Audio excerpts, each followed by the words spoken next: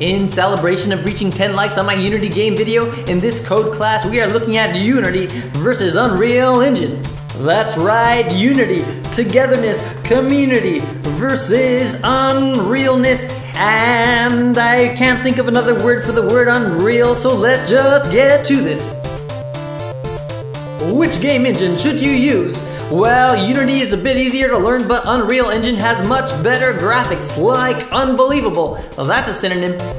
They both support multi-platform releases, however, Unity is a bit stronger with the mobile and 2D games. But Unreal Engine can 360 no-scope you with the advantage in the FPS and three-dimensional games.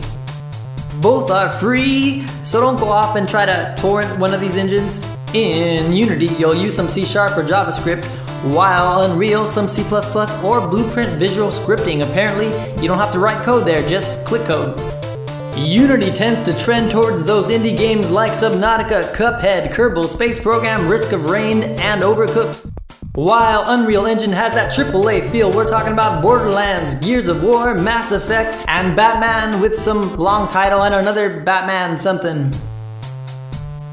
So that's Unity and that's Unreal Engine. Which one do you want to try? Which one do you think makes better games? And if you learn how to make video games, you'll get the joy of people telling you their groundbreaking video game ideas that probably already exist.